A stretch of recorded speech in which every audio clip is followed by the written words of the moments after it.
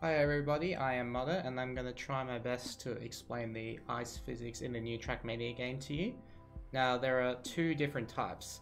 There is the bobsleighing, which requires you to keep as much grip as you possibly can and build up as much speed as possible. And then there is the flat ice, which requires more technical drifting, etc, etc. Now, obviously that one's more difficult, but right now I'm going to show you the bobsleighing. On training, actually no, probably Summer 3 is better because at least everybody can play that one. So this is a bobsleighing map. There are two turns, a right and a left. Now, in the tighter corners, the tighter bobsleigh corners, you want to try use the yellow line as your visual cue, and the faster you are, the higher up the wall you want to be. And the slower you are, the lower you want to be. But ideally, the lowest point you want to be is on the yellow line, as I will demonstrate to you.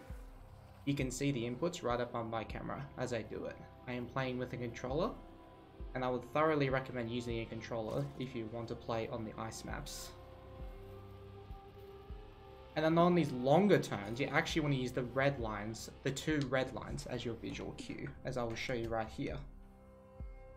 So on these longer wall rides, you want to use these two lines right here as your visual cue. Now the faster you are, again, the higher up you want to be. And the highest point I've noticed that actually works. Oh, I finished the map by accident. Oops. Hang on. Hang on, I'll show you again. My bad. What's happening here? Okay. So this first wall ride, you want to use this as your visual cue. Oh, hello, there I am. Now, but use this first red line as your visual cue for low speed, and then this one for higher speeds. So this is for your lower speed. This is where your right wheel should be, but as you go faster, obviously you want to stay higher up so you don't fly out of the map. And just ride it all the way around. I'm surprised I'm still going. Jeez, look at me go. I'm not even pressing anything. But for these longer wall rides, like I said, you want to use these two red lines as your visual cue.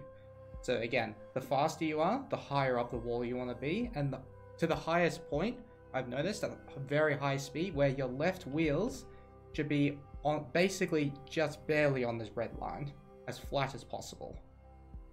So the car is exactly parallel to this, but obviously for this map, you just want to stay roughly here in the middle, and as you get faster, go higher up towards this line. I'll demonstrate that for you right now. Again, you want to approach these like normal wall rides, up nice and early, and just minimal steering to keep grip. It does take a lot of precision and practice, and if you are going to play this, I thoroughly recommend using a controller, as it's a lot easier to keep the grip. So I'll do that one more time so you can have another look at the inputs. So up, nice and early, car parallel, and just light steering to keep the grip. Very light steering. Obviously I didn't do a very good job of it here, but I'm just trying to show you as an example. Now, that's the bobsleighing. For the more technical ice drifting, which one is it? Where's... Oh no, I have to go to the training maps, that's right. So if you go to training number... What number is it? 23? Yeah, 23. This is the technical or Tokyo drifting, as you would have heard it. Now for this, I recommend using camera 1. It does not matter whether you use a keyboard or a controller. It can be done on both quite easily. But you basically want to turn your car beyond 90 degrees and then counter steer while holding the throttle. And as you can see, that makes the car drift. Okay, that was a pretty poor example of it. Let me just do it one more time. But yeah, steer beyond 90 degrees and counter steer. And when you're ready to get out of the drift, just simply release the gas. Now for the tighter turn, you want to hold the brake. You actually want to hold the brake to get a tighter drift. So you can see I'm counter steering and braking at the same time. And that gives you a tighter angle on this turn.